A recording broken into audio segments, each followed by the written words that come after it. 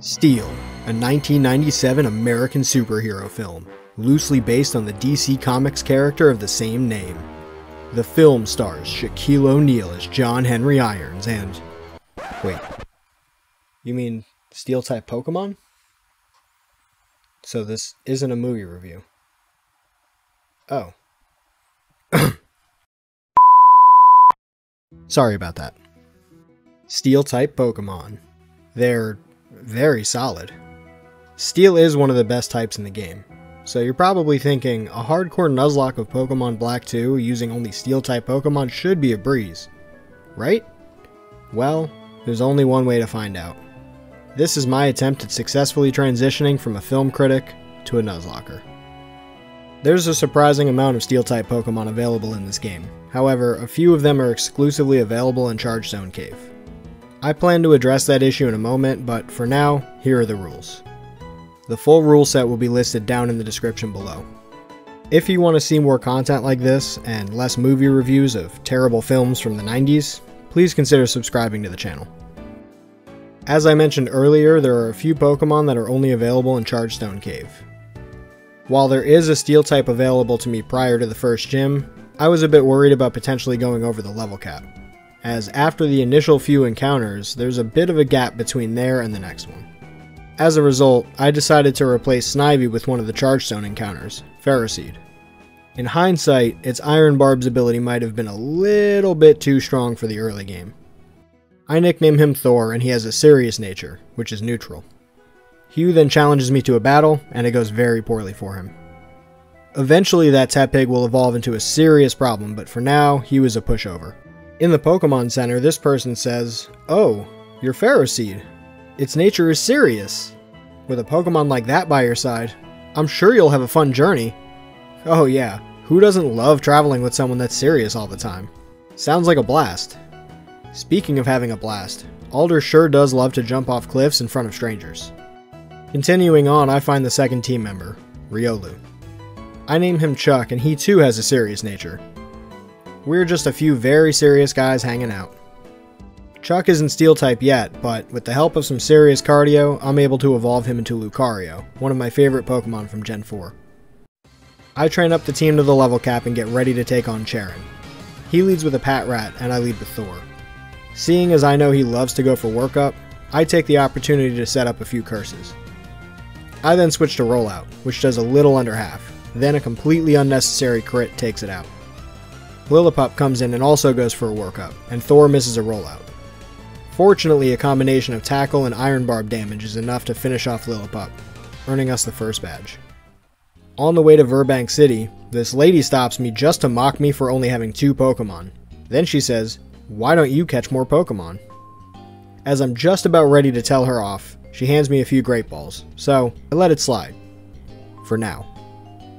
In the Verbank complex is the last encounter for quite a while, Magnemite. I use my gigantic brain and come up with a very unique nickname. Then I check the nature and it's Brave, which is fitting, but also terrible. Plus attack and minus speed. Also, they have the Magnet Pull ability instead of Sturdy. Yikes. Fortunately, none of that will be an issue right now, as the second gym is a Poison-type gym. As you can imagine, this battle isn't very intimidating. I don't even bother leveling up to the level cap, as Magneto easily deals with Roxy's Pokemon. After the battle, the DJ comes over and utters to me the most terrifying sentence in all of Pokemon. "Please come with me to Pokestar Studios." After filming the greatest film since the 1997 cinematic masterpiece, Steel, and beating some Plasma Grunts, I set sail for Castelia City. There's a ton of useful items here, as well as the next gym. Before that though, Hugh and I head into the sewers. On purpose. There's all kinds of cool stuff in the sewer, like some delicious leftovers laying on the floor. Once we're done rooting around in filth, I head back to the gym to take on Berg. I lead with Thor against Swadloon and use a similar strategy to Charon and set up a few curses. With the leftovers attached, I'm free to set up 3, then go for a rollout which once again does just about half, and a second takes it out. Dwebble has Sturdy, so it survives at 1 HP, and Berg uses a Hyper Potion. A 4th hit wastes a crit, and the 5th takes it down. Unfortunately, Thor is no longer using Rollout as Leavanny comes in, so he has to start over, and a second rollout just misses the KO and activates the Citrus Berry. A third rollout knocks it out, and we've got our third badge. I head north of the city. Colress clears the path for us, then challenges me to a battle. Fortunately, Chuck can take care of his team with ease. I make it through the desert and get to Nimbasa City, and with the level cap at level 30, Magneto is able to evolve into Magneton. The fourth gym leader is Alessa, and her team is much scarier than anything we've faced so far, as her Zebstrika knows Flame Charge. I lead with Magneto against Emolga and go for Thunder Wave, just in case she went for Volt Switch, but she goes for Pursuit instead. Ultimately, she never switches out and goes down to 2 Thunder Shocks. In comes Zebstrika, and I decide my best bet is to try and lower its accuracy with Mirror Shot.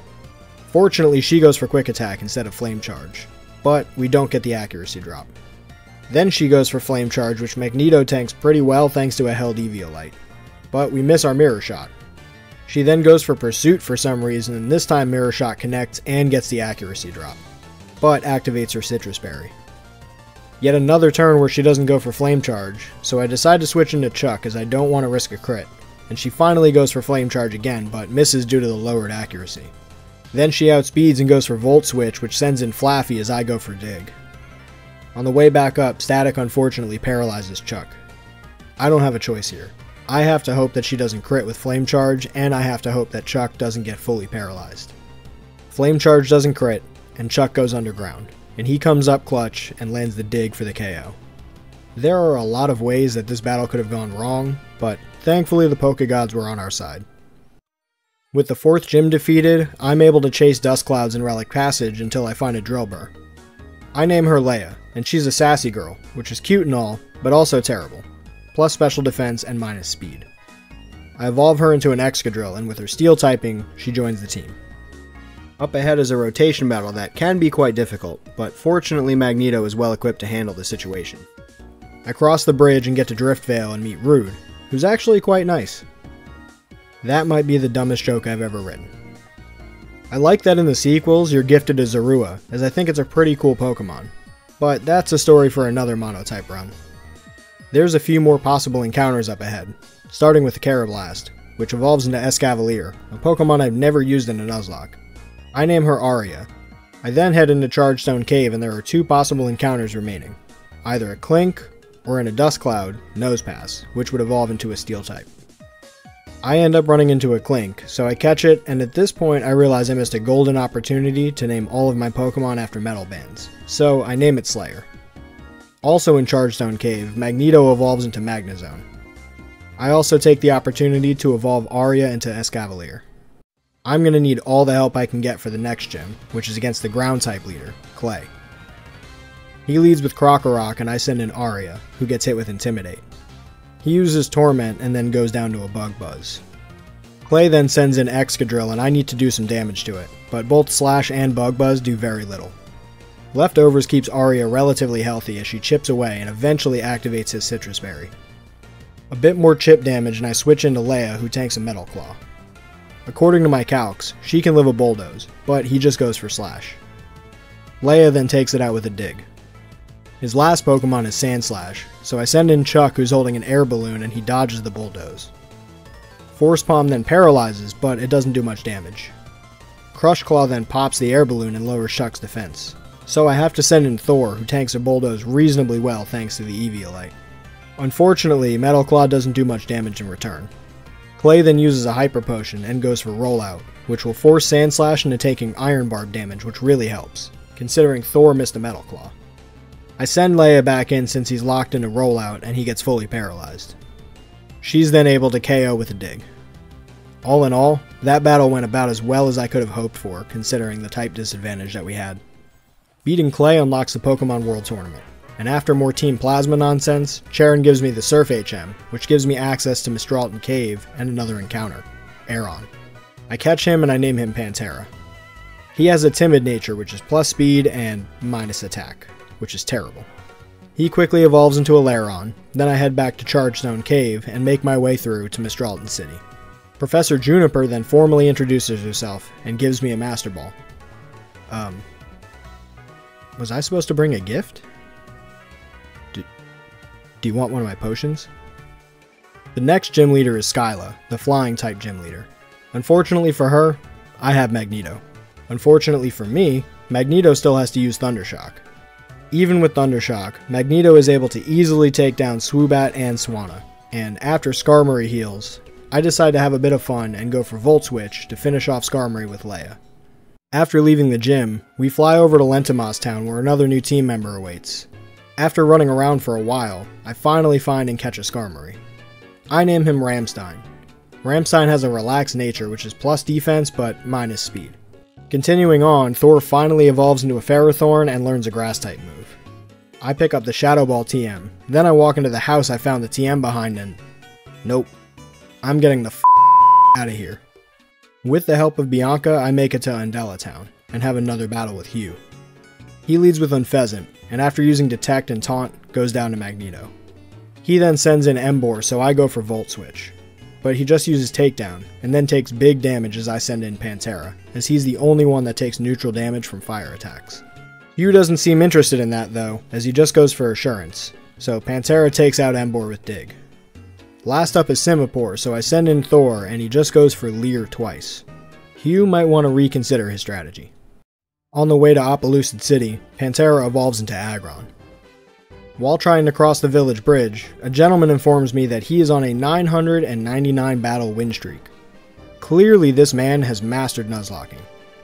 Today, however, is not his lucky day. I channel my inner Cynthia and end his run. Finally in Opelucid City, I'm greeted by Iris, who calls Drayden Grandpa, wishes me luck, and then runs off. Before battling Grandpa, I take her advice and head to Route 9, where another encounter awaits, Pawniard. I name him Megadeth. Before taking on Drayden, I need to teach the team some new moves. If you need shards, you can head over to the Pokemon World Tournament and immediately run from battle, and you'll get a random shard as a consolation prize. Once I have enough, I teach Ice Punch to Chuck. Okay, Grandpa, we're as ready as we'll ever be. Let's battle. He leads with Druddigon and I lead with Ramstein. No one on the team can one-shot this thing, and it knows revenge. I go for Steel Wing and he goes for Revenge. We repeat the process and we're both in the yellow. I go for Fly and Ramstein lands a crit, which might have mattered there. Flygon comes in next, and I send in Chuck, but unfortunately he goes for Dragon Tail, so Pantera is forced in. I go for Protect to scout an Earth Power, then send in Ramstein on the next one. He tanks a Rock Slide and goes for Fly, which does decent damage. I know he can live a crit, so I stay in and he survives on 25 HP, then a second Fly takes Flygon pretty low. I send in Thor, who gets hit with Dragon Tail, but thanks to Iron Barb and a held Rocky Helmet, Flygon knocks itself out. Last is Haxorus, which is pretty terrifying if it sets up too many Dragon Dances. I send in Chuck and he gets off 2, and Chuck lands an Ice Punch, which activates his Citrus Berry. Fortunately, Slash doesn't crit, and a second Ice Punch finishes the job. I should have done a better job playing around the crit there. One of the nice things about making these videos is it allows me to review my play, as I'm writing the script and I'm editing the videos. And, in theory, it will help me improve over time. I hope. Team Plasma shows up with their flying sailboat and freezes Opelucid City. And until the important fights, I'm going to skip a lot of the Team Plasma stuff, because it's not too eventful, considering Zinzolin is a total pushover with my team of Steel-type Pokemon. I head over to the Marine Tube in Humalao City, and prepare to take on the final gym. Marlin leads with Caracosta, which knows Shell Smash, and with the Sturdy ability, he's able to survive a discharge, use Shell Smash, then heal back up to full HP. I go for Thunder Wave on the heal turn because he now outspeeds Magneto. Discharge once again takes him to 1 HP, and unfortunately, no paralysis. Scald then does big damage, but no crit or burn, and one more discharge takes it out. Wailord is next and goes down to a discharge. Last is Jellicent, and it's not a one-hit KO, so I have to switch to Thor, who easily tanks a Brine. He then gets burned on the following turn with Scald, so Power Whip does less damage, but it's still enough to bring Jellicent into berry range. A second Power Whip KOs the spooky jellyfish, and with that, we have all 8 badges. Back on the flying sailboat, Hugh and I easily beat Zinzolin yet again, and head to the Giant Chasm. It's here where I've got another encounter, Metang. I use the Master Ball and name him Metallica, who has a neutral nature. Metallica quickly evolves into Metagross and they join the team. After a never-ending barrage of grunts, Zinzolin decides to embarrass himself one last time. Horus is up next, and he leads with Magneton, who's holding an Eviolite, which brings back some fond memories. I lead with Leia, and Earthquake activates Magneton's Sturdy ability. Then as he heals, I use Strength to break Sturdy, and a second Earthquake does the job. Magnezone is next, and this time I go for Strength first, then take it out with Earthquake as well. He sends in Beheeyem, so I send in Megadeath. Night Slash just barely doesn't KO, but Energy Ball doesn't do much, and X-Scissor takes it out on the next turn. Klinklang comes in holding an air balloon, so I do some chip damage to pop it before switching into Leia for another Earthquake KO. Metang comes in and suffers a similar fate. With Colress out of the way, I finally meet the man making me do all this extra stuff, Ghetsis. I defeat the Shadow Triad and get ready for the most difficult battle of the run so far. Before the battle, Ghetsis decides to try and literally kill me with giant shards of ice. Fortunately, N stops this man from murdering a child. Ghetsis retaliates by mutating Kyurem into a complete monstrosity. Before fighting him, I've got to defeat Frankenstein's monster. I want to lead with Megadeath versus Ghetsis, so I have to lead with him versus Kyurem, but after getting paralyzed, I switch into Metallica, who's able to knock it out with Meteor Mash. No longer resorting to murdering me, Ghetsis sends out Koffagrigus, who's a 2-hit KO with Night Slash from Megadeath, although he stalls for a bit with Protect. Seismitoad comes in, and I send in Thor, who gets hit by Drain Punch. I would love to just knock it out with Power Whip, but behind this wart-covered Toad is Electros with Flamethrower, so I need to set up Sandstorm for Pantera. This forces me to leave Thor in to take a few more Drain Punches, and after a Power Whip takes out the Toad, Electros comes in. I switch to Pantera on a Flamethrower, and then retaliate with a Rock Slide, which does just over half. Thunderbolt takes us to 56 HP, and a second Rock Slide takes out Electros. Here is where I wish I brought Ramstein, as Thor is the only one on the team that can reasonably tank an Earthquake. I send him in and it does 28 damage, so after the leftovers, Thor is up to 32 HP, and can tank another and survives at just 6 HP. I use Sandstorm again, and sadly, I have to sacrifice Thor. I need to switch in Leia, but because of her minus speed nature, she won't outspeed Drapion, and she can't tank 2 Earthquakes. Rest easy, my spiky friend. Leia comes in and tanks an Earthquake, and avenges our starter. Toxicroak comes in, but Leia outspeeds him and KOs with Earthquake. Last is his Hydreigon, so I send in Metallica as he misses a Dragon Rush. He misses a Crunch, and then Metallica puts him in the red with Hammer Arm. Ghetsis has to heal, so I swap into Megadeath. He then gets crit by Dragon Rush to just 30 HP, but 2 can play at that game. Megadeath retaliates with a crit of his own, and with that, Ghetsis is defeated. It's bittersweet. Thor was there from the start. I should be happy about the victory, but what is victory worth if you can't celebrate it with the ones you love?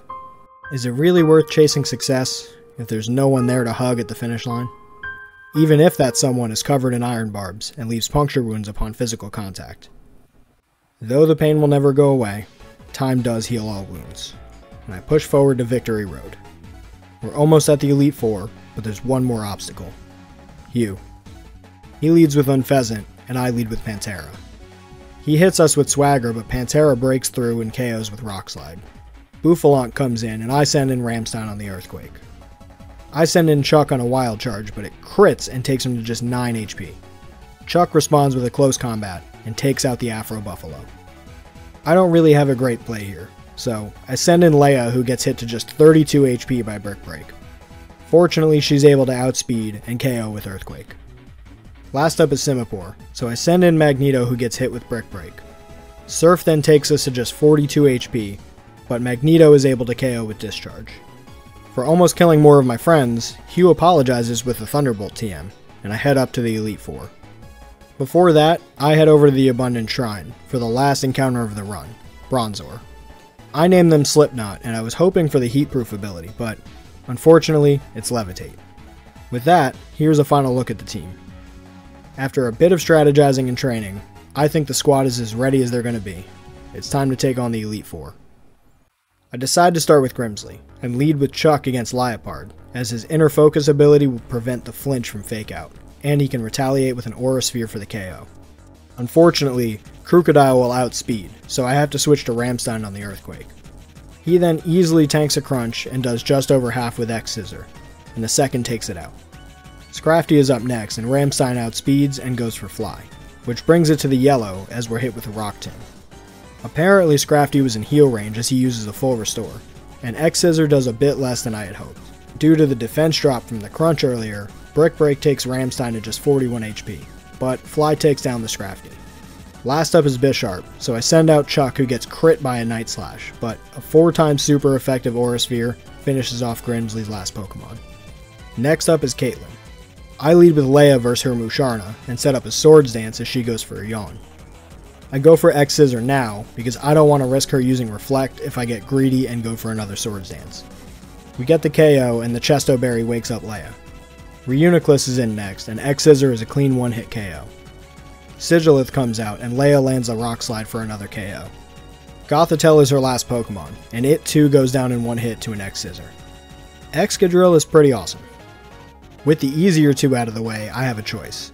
The Fighting-type Marshall, or the Ghost-type Chantal. In spite of the type advantage, I choose to go with Marshall. He leads with Throw, and I send in Metallica. Psychic does decent damage, and gets a special drop, but it also brought him into full restore range. A second Psychic now KOs thanks to the special drop, which was pretty clutch. Mienshao comes in and goes for Bounce, which paralyzes Metallica, who's then fully paralyzed. A second Bounce brings us to 76 HP, and Psychic knocks it out in one shot. Conkeldurr comes in and I have to switch, so I send in Ramstein, who gets hit pretty hard by a Hammer Arm in spite of his massive defense. I go for Fly, and Conkeldurr goes for Bulk Up, which is pretty scary. Fortunately, while in the air, Ramstein will heal from leftovers. Fly does under half, but Conkeldurr misses a Hammer Arm.